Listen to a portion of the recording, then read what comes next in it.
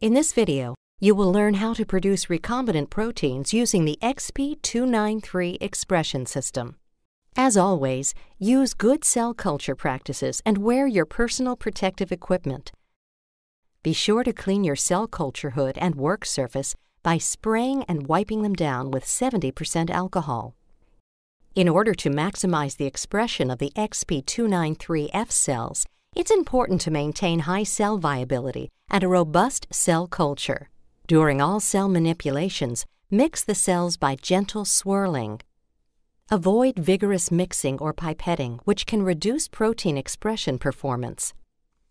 Ensure shaker settings are set to 125 RPM to provide appropriate cell mixing.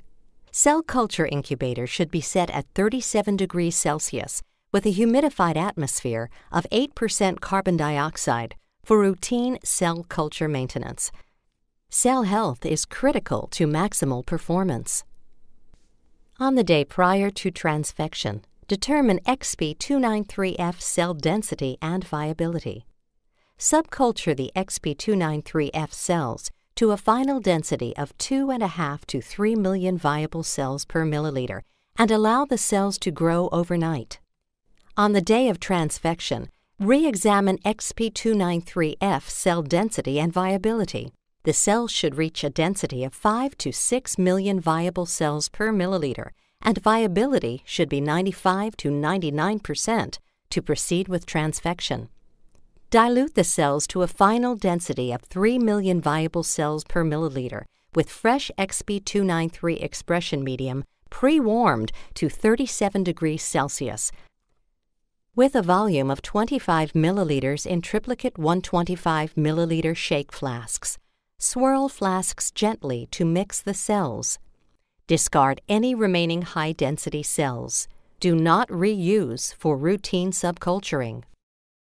For this expression run, you will need Expifectamine 293 transfection kit, Opti-MEM Reduced-Serum medium, positive controlled DNA at 1 microgram per microliter stock concentration, 2 50 milliliter conical tubes in a rack, a P200 and P1000 pipette and appropriate tips, a pipette aid device and appropriate serological pipettes, a marker and a timer, and 3 125 milliliter shake flasks with Expi293F cells at a density of 3 million viable cells per milliliter in a 25 milliliter volume. We will be following the 125 milliliter flask format of the Expi293 expression system transfection protocol. Prepare Expifectamine 293 and plasmid DNA complexes using cold reagents. It is not necessary to pre-warm all reagents.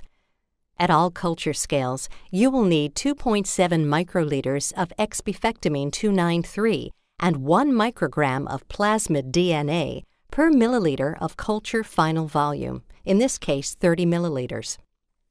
For triplicate 125 milliliter flasks, you'll need 9 milliliters of Expifectamine 293 and plasmid DNA complexes, 3 milliliters for each flask. You can easily scale the protocol for other size flasks by following the scaling up or down transfections table in the protocol.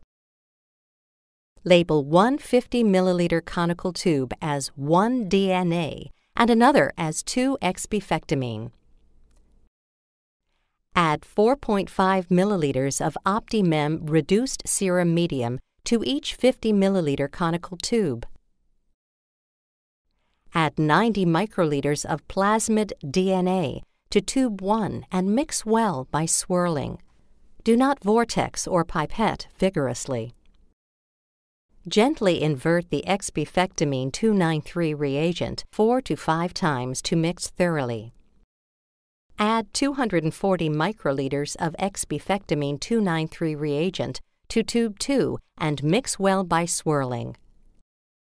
Incubate at room temperature for 5 minutes.